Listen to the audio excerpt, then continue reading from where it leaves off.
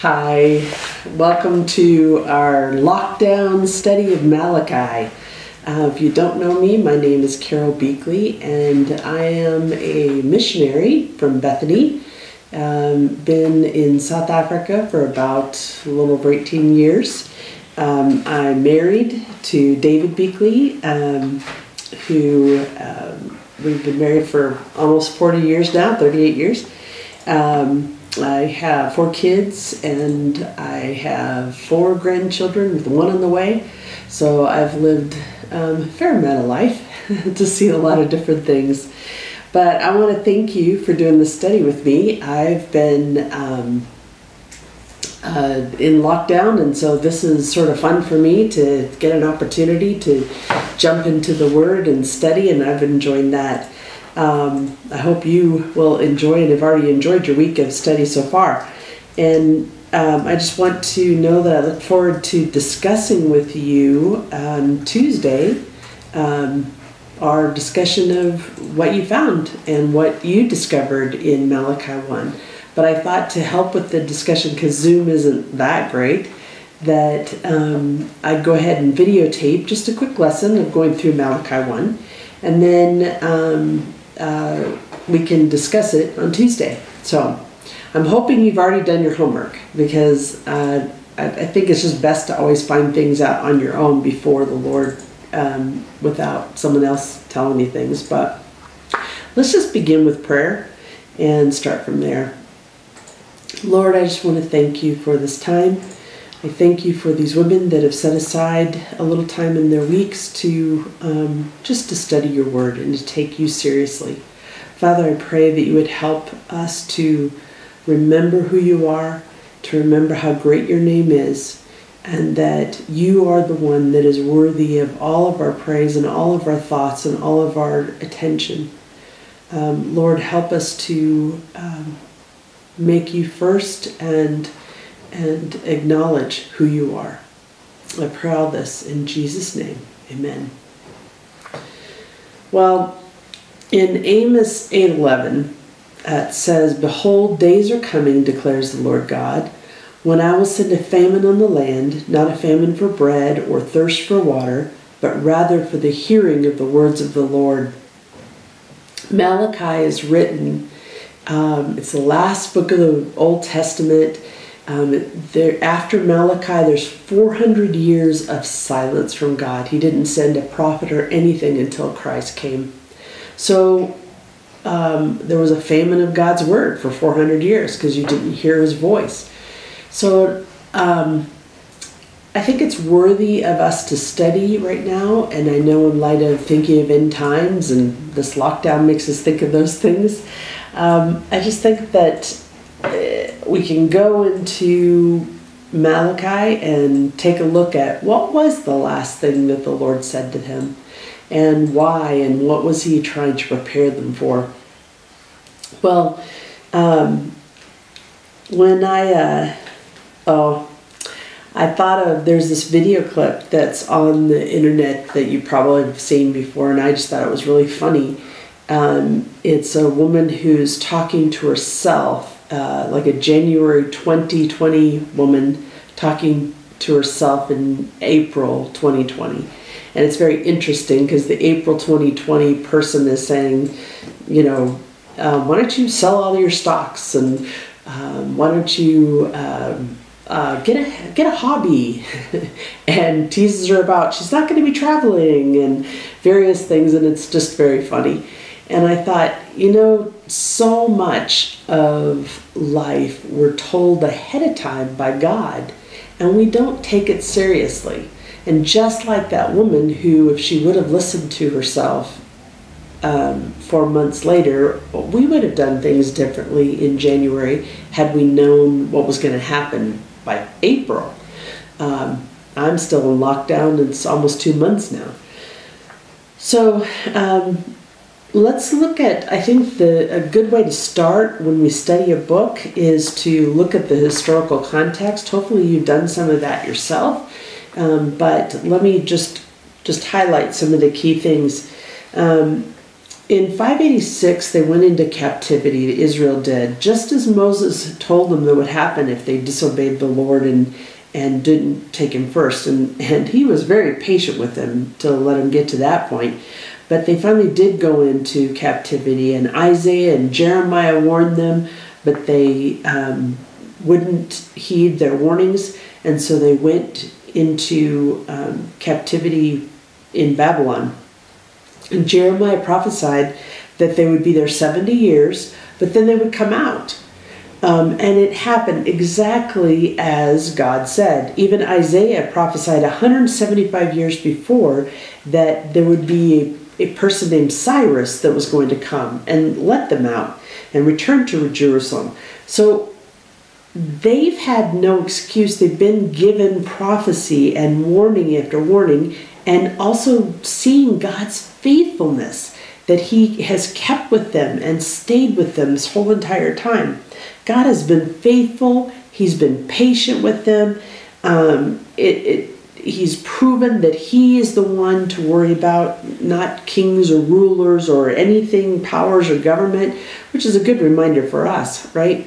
That we don't have to worry about even the coronavirus or anything like that, or government or what they're going to do, because God is in control and he can change the world just like that.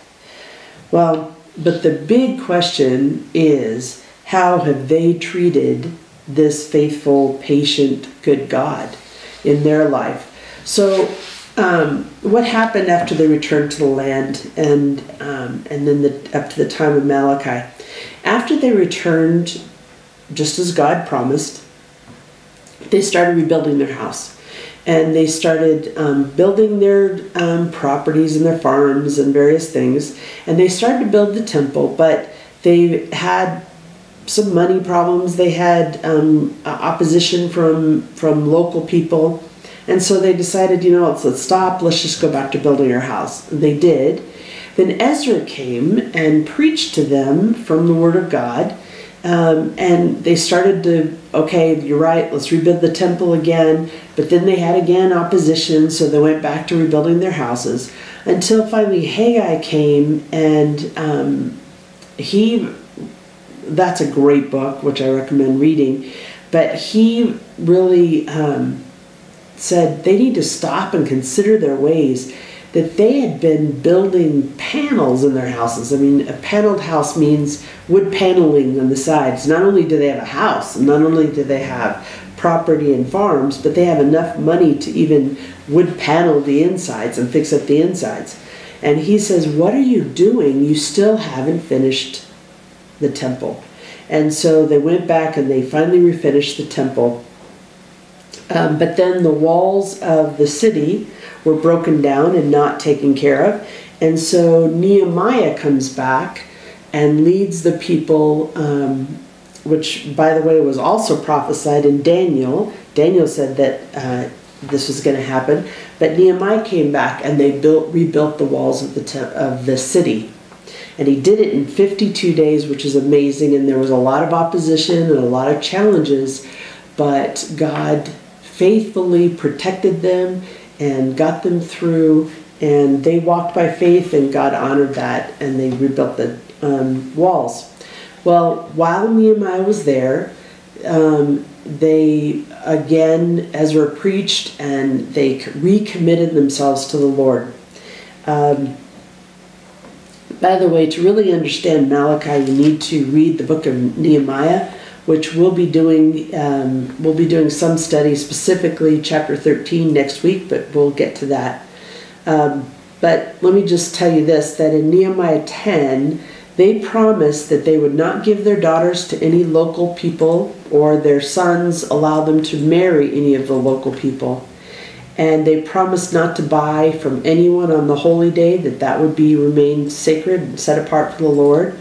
They would let their crops rest for every 7 years, which is why they went into captivity, and that they would not neglect the house of the Lord. But that didn't last very long. Anyway, they promised this and made a covenant and before God, and Nehemiah went back to serve Artaxerxes. But they grew tired of waiting for the Messiah, and things weren't happening the way they wanted them to, and they weren't becoming as wealthy and ruling as they were promised, and they were looking forward to that day. So in their mind, they felt like God wasn't delivering what he promised, and they became apathetic towards God. And they went back to their selfish lives apart from God. And may we not do that. Sometimes that's what we do, isn't it? Is we become apathetic towards God and just go back to how can we fix our lives to make it more comfortable.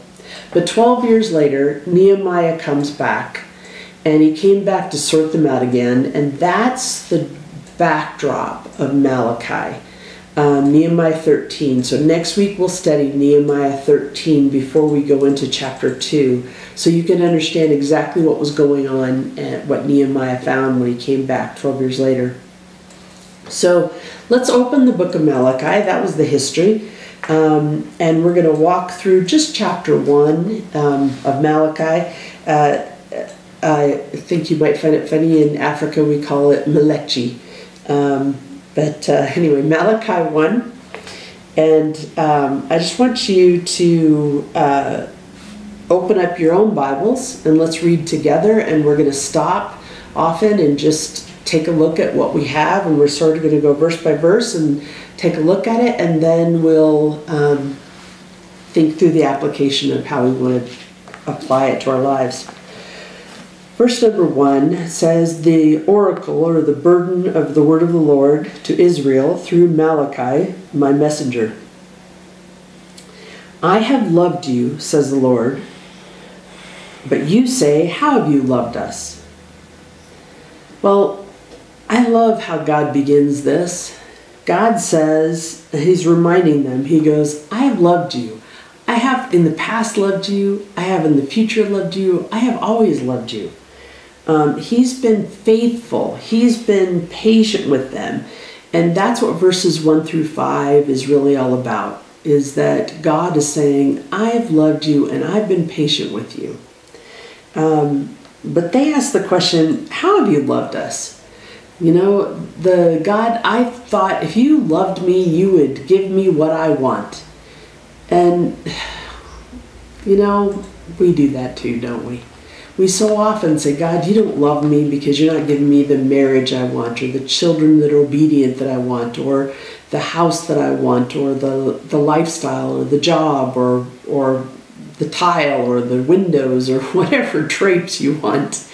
We're always saying things to God, aren't we, and testing him just like them.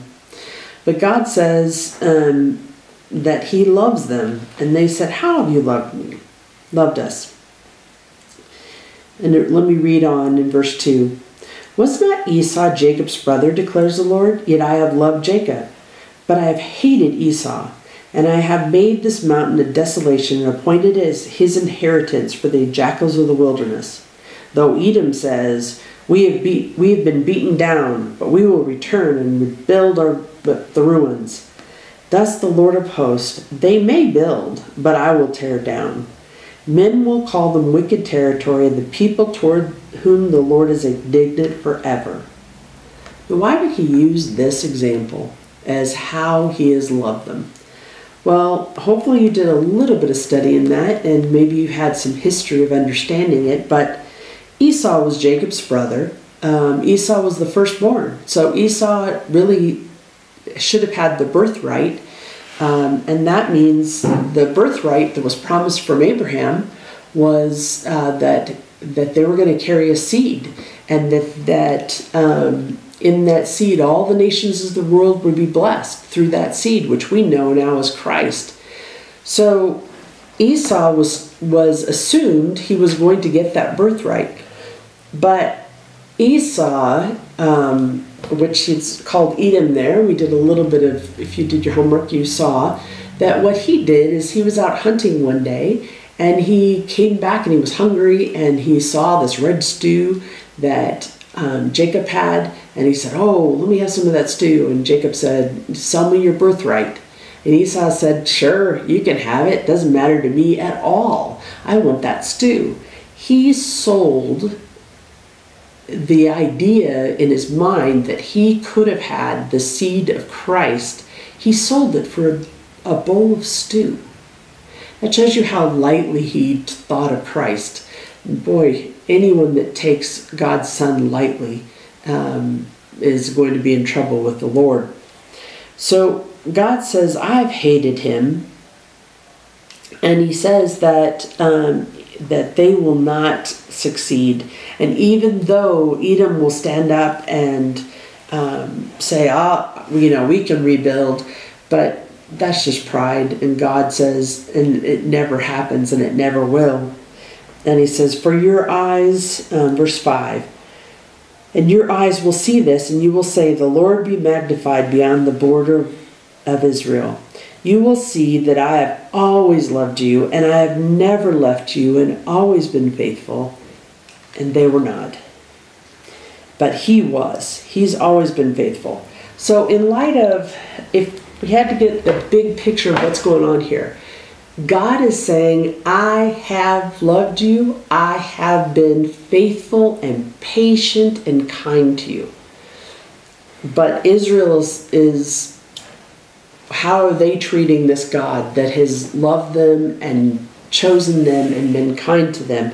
And now from chapter 1, verse 6, all the way to 2:17, we're going to find how has Israel responded to this God that has loved them and been kind to them.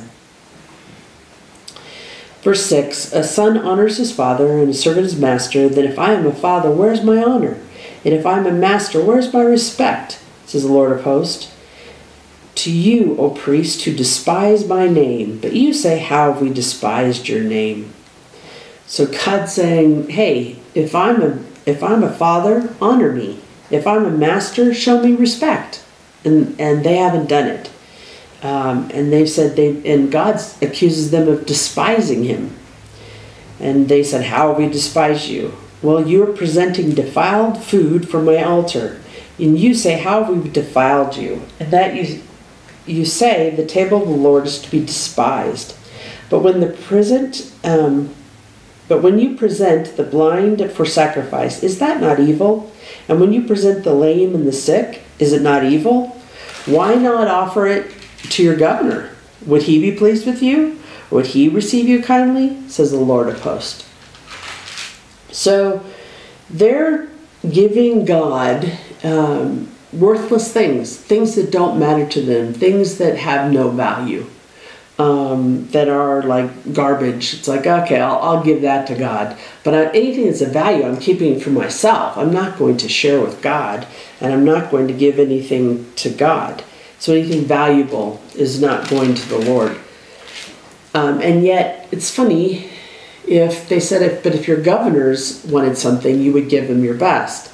Now, in our case, think of this. If the governor of your state, or if the president came to your home, would you not spend all the money and all whatever you need to get the table done nicely and the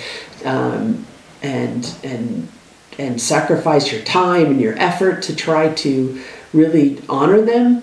And yet, at the same time, we won't do that to God or to his servants. That's what God's saying. Verse 9, but now will you not entreat God's favor, that he may be gracious to you with such an offering on your part? Will he receive you kindly, says the Lord? It's like they want God's favor, but they treat him as worthless.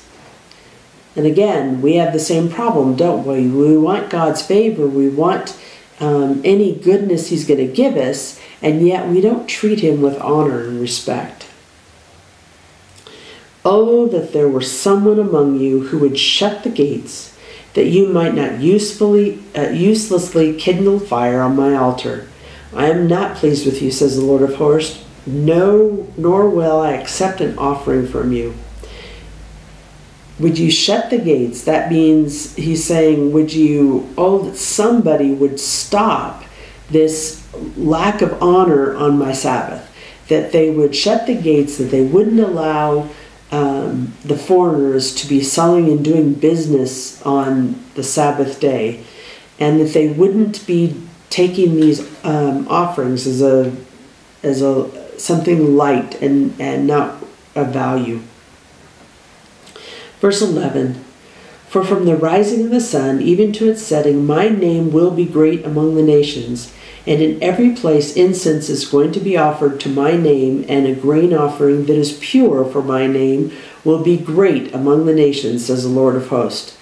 He's telling them, my name's going to be great. You want to be on my side, not on somebody else's side.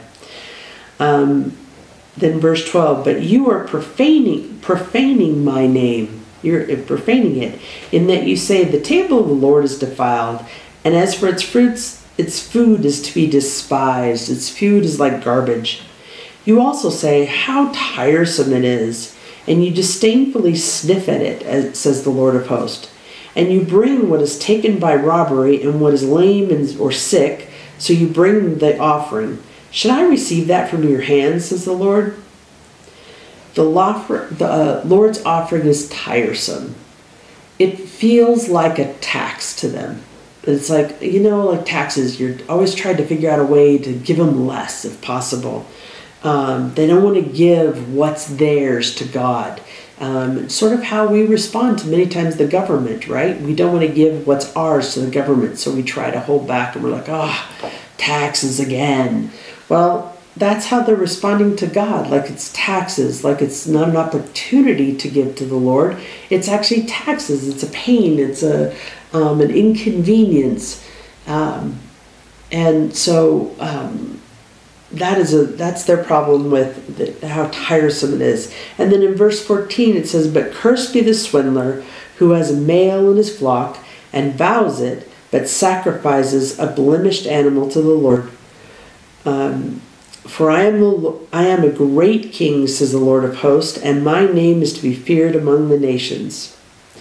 Cursed is the swindler. The swindler is like Ananias and Sapphira. In Acts 5, they told everyone they had this property and they sold it and they want to give it all to the Lord.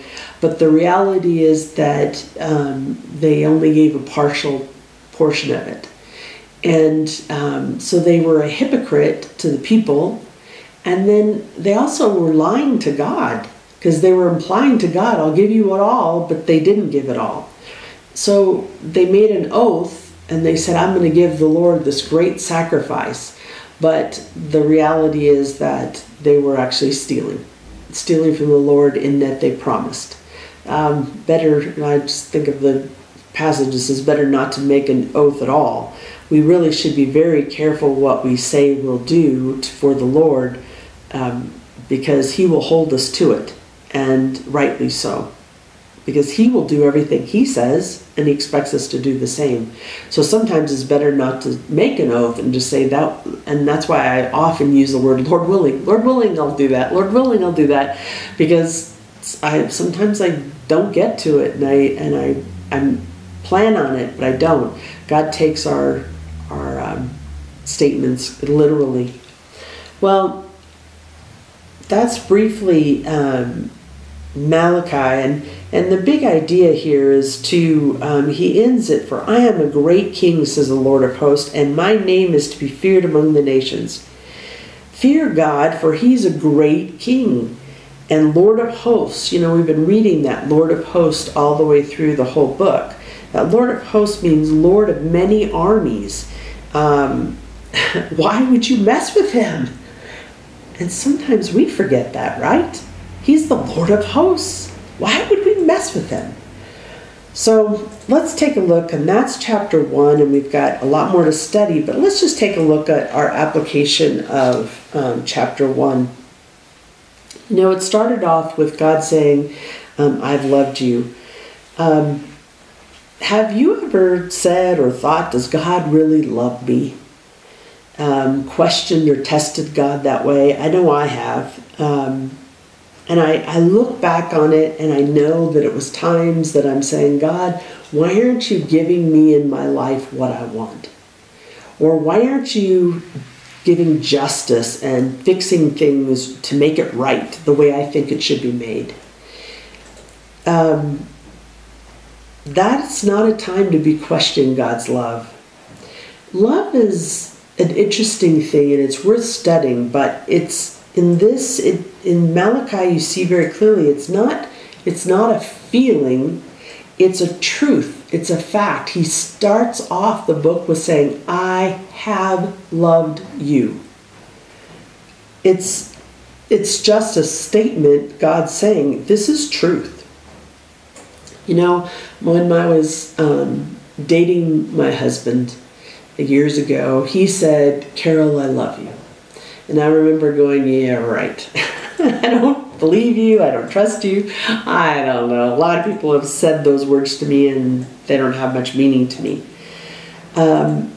But we've been married now 38 years plus. And he has stuck with me through thick and thin, through me being very difficult to live with sometimes. And, you know, when I'm thrown up over a toilet, he holds my hair, and, you know, just he's walked through a lot of tough things with me. And you know what I can say? He truly does love me, because he's proven it. Over time, he's shown me and shown me and shown me over and over and over again of how he has loved me. The facts have proven that he did then and he does now. What has God done that has proven himself and his love over and over and over again? God says he loves us, and yet what has he done? Well, one, he gave us his son, and he paid for all my sins, all my times that I have been rebellious of him and given him a hard time, and fought him. Even though I knew what he was saying was right, I went my way. Well, Ephesians 1 is a great place to go. If you ever have this question of God, do you really love me? Ephesians 1's a great place to go, and then just go through that. And I'm just going to pull up a couple of things that I picked out of that he chose me. That comes out of Romans 1. He chose to open my eyes. I didn't choose. I don't know about your testimony, but I wasn't looking for God. But God chose me. He opened my eyes, and he adopted me into his family. That's just an amazing thought, that I can be part of God's family. And God, the creator of the universe, and Jesus, the Lord of hosts, that's an amazing thing, that he adopted me into that family. And who, me? Nothing. I'm a nobody. I'm just this old lady that lives in Africa.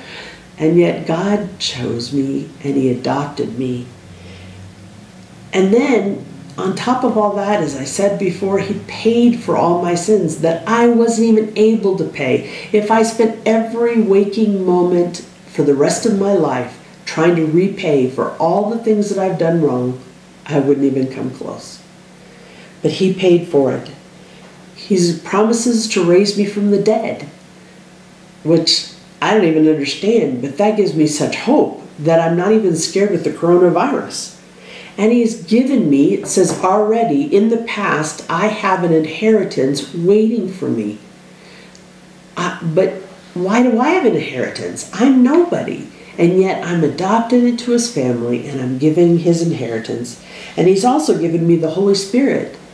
Right now, I have the Holy Spirit within me. Now, I don't know about you, but it's not like I have a dot on my forehead or a tingly feeling. I don't trust any of those. But if you study on the Holy Spirit, you find that the Holy Spirit's there to convict us and to guide us and to remind us of the truth. And that's so wonderful when a verse comes to mind, or when a song comes to mind about the Lord, that he reminds us how faithful and patient and kind he is to us. He's also given us wisdom and knowledge of him that I had no idea until he opened my eyes to be able to understand his word. And he offers for us to let us to know him even more if we study God's word. That he is there, and as we choose to obey him and follow him, he says that he'll even make himself known to us. It's an amazing thing. He's loved us. He's always loved us. We just selfishly sometimes want things of our own. The point is that he's been faithful. He's fulfilled every promise, and he's been patient with me. He has proven he loves me. So the question remains, just like it does for them: how have I treated him? Well, what do I give him? Do I give him my leftovers and my worthless offerings and sacrifices? Well, we don't sacrifice nowadays. We don't have an altar. But we do have money, and we do have time, and we do have energy. And often I find myself saying, I don't want to do that for the church. That's just too much work. I want some time for me. Isn't that stealing from the Lord when he gives us an opportunity to serve? Tithing to the Lord, sometimes I think it's tiresome. It feels like a tax. It's like that I don't want to give the Lord what's mine. If I can keep that amount, then maybe I could get my windows done. It's so silly. God says, give, and he'll give back. He is so wonderful on how much he gives us. And we need to just get our minds right on who he is and who we're giving to. And even every day every Sunday, even in lockdown, are you tithing? Are you offering? And if you're like me, my husband usually does the bills, so I don't always see it go out. And so I do some of that financially, but I do even more with, can I call somebody? Can I serve somehow? Even in lockdown, I can encourage people. We don't want to be like Ananias and Sapphira and promise to give God what is worthless and be a hypocrite and think you can lie to God. So let's be careful with that. So why do we think we can treat God lightly? I think sometimes that after all this that I feel like a failure and I feel faithless. Sin, the same thing of sin is unbelief. Anytime I choose to do what God's telling me not to do in sin, then I'm sinning, and I'm actually showing and proving I don't believe, I don't trust God, I don't trust in his goodness, I don't want to wait upon him when he's going to, and wait for whatever he's going to give to me. I find myself very faithless. I don't know about you, but I'm hoping this little verse will encourage you like it did me, this passage. It's in 2 Timothy chapter 2, verses 11 through 13. It starts off with, it is a trustworthy statement. I love that. It's a trustworthy statement. You can trust it. For if we died with him, we will also live with him. If we endure with him, we'll also reign with him. If we deny him, he will also deny us. And if we are faithless, remember I just said, I have trouble with faithless, he will remain faithful, for he cannot deny himself. He will still be faithful to keep his promises. So what's my advice after studying Malachi 1? Well, one, take time to ponder. Even today and before you get on to Malachi 2 and before you open your Bible, take time to think about how faithful God's been to you and his kindness.